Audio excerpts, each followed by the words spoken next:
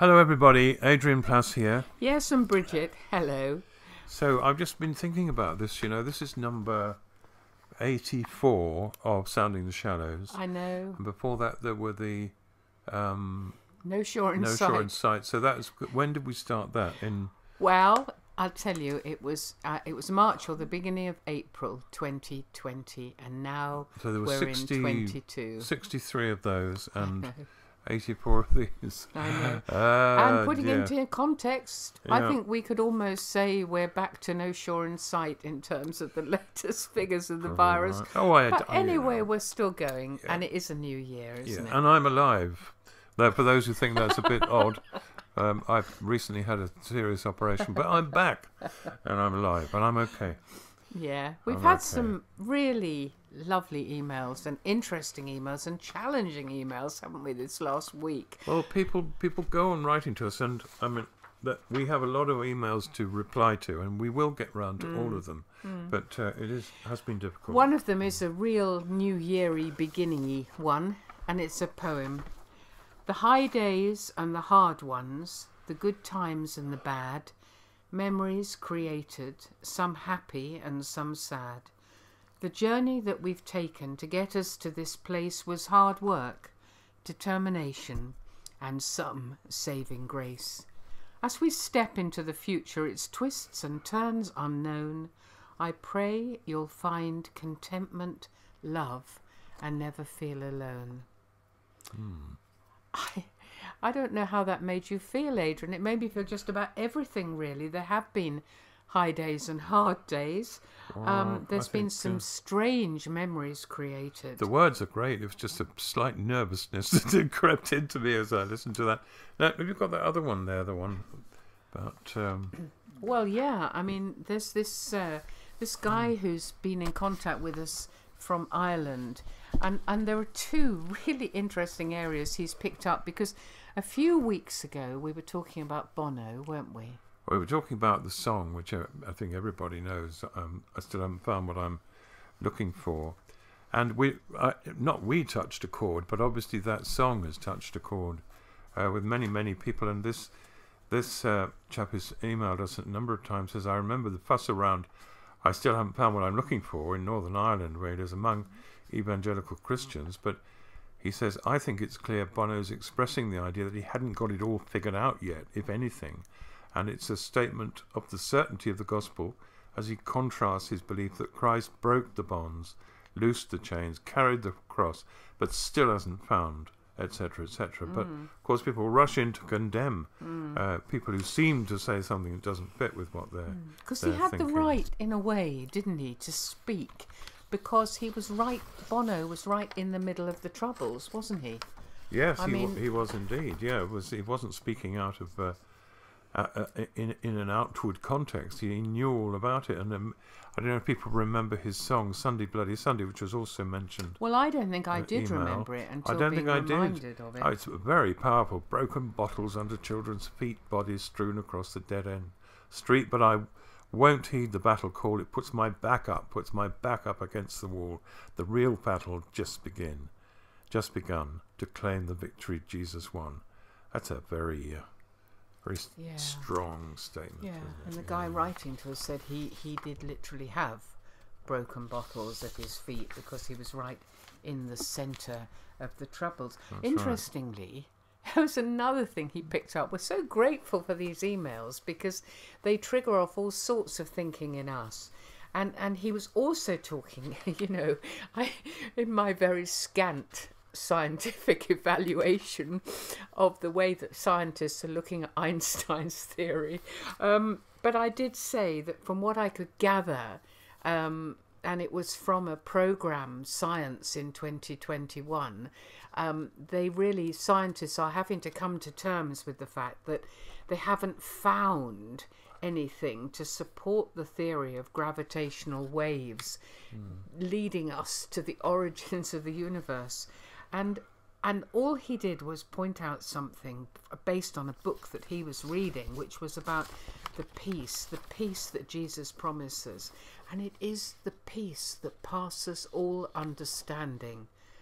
and just reminding us that if we do try and actually understand absolutely everything going on, which none of us actually can, from the sat-nav downwards, upwards, whichever way, then it's very easy, isn't it, to block that piece and to get so tied and tangled up with trying to understand things we don't understand. But I think we so habitually use shortcuts in our understanding that perhaps we try to understand when we can. Yeah. But that's true. That's true.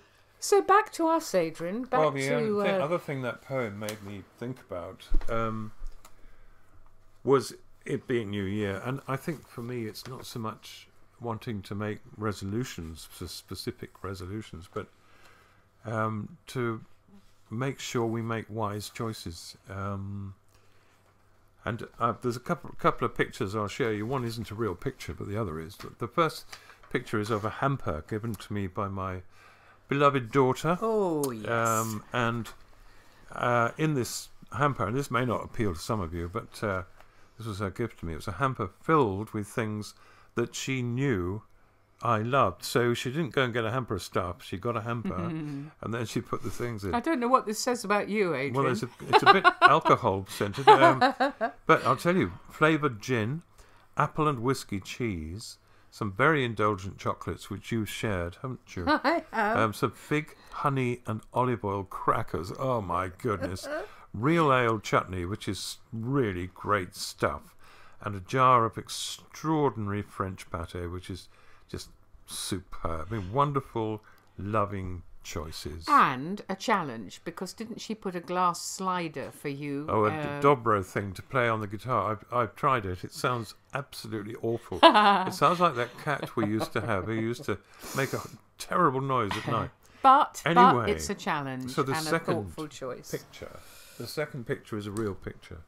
And it's on our wall up in our bedroom. And it's very difficult to describe this. It sounds very sentimental, but it's a print of an actual picture that has workers on their knees, and they are meticulously tending human hearts, and the hearts are growing in rows, a bit like a market garden. And there's a house in the distance, which is obviously the headquarters of the organisation. And it would be very easy for the whole thing to tip over into sentimentality, but there's something about it that doesn't. No, it's very interesting. I think it's just the shape, isn't it, of the workers and the way they're working. This is not easy peasy, floaty looking after hearts, is it? Well, it's actually a bit like people who love plants looking after plants, because they are totally concentrated with bent backs in making sure that all is going well with these hearts. And what I thought was that is what we always wanted. We've always wanted to be involved somehow in helping human hearts, I would say. And we've often laughed, haven't we, about when we first said to God, we'll go anywhere and do anything, and actually we didn't mean it any more than most people mean it. Come on, there were good things about that. I remember when I first met you and I first became a Christian, I imagined you and I strolling through wheat fields in the sunshine with Jesus in between us, and it all being really easy to make choices and to do exactly what he asked us to do. I mean, that was a while ago. Yeah. Well, anyway, I mean, I think though there still was in us a real desire to help. And of course, moving to Scargill House in Yorkshire back in the year, well, it was 2010 when we started there. But that was the same sort of thing, wasn't it, that we were involved in then, making that choice? Well, it was an adventure as well. Yes, it was. It was a choice we'd been waiting to make for a while, hadn't we? I know we've talked about this before, but we had felt that this was the time for change, but we'd also realised you have to make space for God to get involved, hadn't we? And so we actually blocked out all of our work for a year to give God a chance to get a word in edgeways. So I think the choice we made was before the actual move to Scargill. It was a determined kind of We did thinking. decide to do it. But the other thing about that is that we were then quite a bit younger. We weren't young, but we were young enough for an adventure of that kind. I mean, selling up, moving north, That's right. going to Scargill. And I think when you still have the amount of energy we had then, you tend to think, well, it would be exciting and it might not work, but if it doesn't, it's not the end of the world, because we'll do something else. And we did go, and it was well worth going, but it might not have ended like that. Really, I don't know. But now this is the thing. Now in our 70s, aren't we? And Oh yeah. Well in our 70s, at least as far as I'm concerned. Yeah. and we've had 2 pretty difficult years, and recent very serious health and mobility crises, really. And I think, and I don't know what you think, I think that the reality of something about it being between choice and obedience becomes much, much more of a challenge, really. That's what it does to me. Well, yes, I mean, it does, because we can't just move somewhere and think, well, we'll give it a try. The thought of moving becomes much more complex and our needs are greater.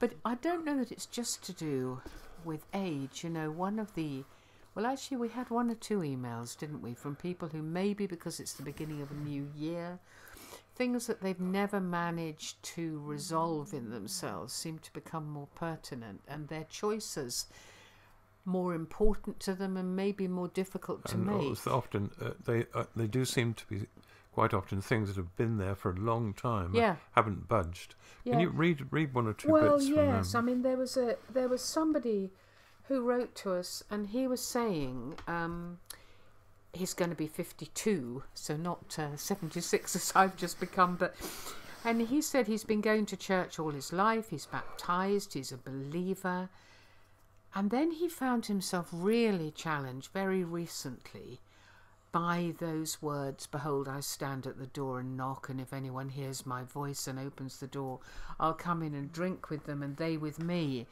And he said with a shock, he realised that still has not really happened, that he's still holding Jesus at arm's length. And actually, he doesn't really know what you do.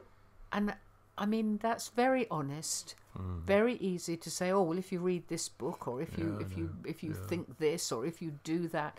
But it isn't as simple as that, is it? Because our choices often are determined by everything that's happened in our lives up to that point.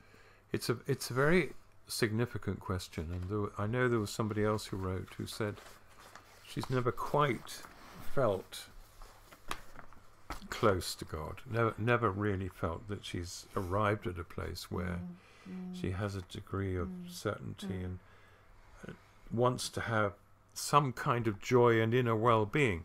And I mean, I will reply to that one separately, but it just struck me that it's a very poignant and puzzling thing that you can have someone like that, and we know that person actually, and she's a fine person, but she is lacking the sense that God is with her.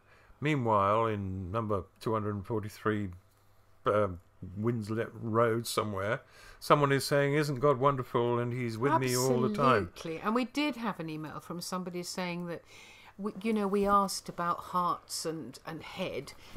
What are the things that have happened over the last year or two that have been significant? And somebody has written, and again, we've heard from this person before. I trust her truth absolutely, and she says that without God, she couldn't have got through it. That she has been closer to Him throughout these whole pandemic years than she would have ever imagined possible, really. And then somebody else who said their hopes and dreams, which are for their daughter, a special daughter who needs a special school and a special curriculum, and that's finally coming to place. That was very good news, wasn't it? Really good news. So, of course, it's not as simple as that, but don't you think the time is coming where we can allow ourselves to live with the areas in ourselves that are not resolved? I don't know. I think to even attempt to jump into those gaps is a real mistake. I over this period. I don't know what you mean. Well, I mean, over this period of 2 years, I've begun to realise that an awful lot of what is called Christian health is about thanking God for things He hasn't done. Well, I think that's what I was saying. Really. I agree, and I think we've got to embrace those problems and find out what it means. You know, why is one? You just said, you know, background, experience, all of those things. What's happened to you in your life, but it's something I think about all the time, and I want to continue pursuing it. Well, I was interested, Adrian, just one more mention of an email was somebody who we've heard again from before, who was talking about depression, that awful, annoying thing that dogs you sometimes for the whole of your life. You feel you're doing well, and then back it comes. And she was saying that she's beginning to realise that if you accept it as being your thorn in the flesh, if you like, and don't keep trying to stamp it out and become somebody who doesn't have depression, then it's actually quite releasing. Those aren't her words, but that was sort of what she was saying, that God comes into it with her, and she's not fighting to not be it, because that is who she is. Well, to return to an image that C.S. Lewis used, which we have mentioned, I think, about rowing, where you're rowing backwards. You know, that's how you row. And Gosh, that's a long time ago we talked about that. Can you remember a bit more about that? It's not very helpful to look over your shoulder while you're rowing. And Lewis says, concentrate on the steersman, who is actually in charge of where you're going, and practice rowing and become a good... But then he says, don't try to make yourself feel anything. He says it's very bad for us to force belief or faith that isn't there into ourselves. And there must be a lot more to say about that. But and I know that will leave one or two people feeling, well, the sort of, so is that it then? Have I got to live without... I'm going to reply to those people. And exactly. One or two things I perhaps will say. But going back to us... We may have decisions to make soon, mightn't we? That are not easy. Yeah, I mean, of course. I mean, lots of people get to this stage either because they've got relatives or because they're them. Mobility is a problem. Well, those aren't ours, though. Ours, what sort of things did you mean? Well, ours are, I think, and I can't go into detail, but partly about whether we should follow something that seems to be the right place for us to be. Yeah. Or whether we should be saying, well, we actually need this and it'll be better for us. So to put the question, is it, hamper or hearts, I suppose. I mean, here's the question, how much do we temper our desire to cultivate hearts, which we still have, I think. I really do think we are. With what we think we want and need, and as I say, we may have to make some choices. And here's a question for you, right? If God phoned you up and said, "I'm sending you a hamper," what would be the best gift I could send to you? What would you really like?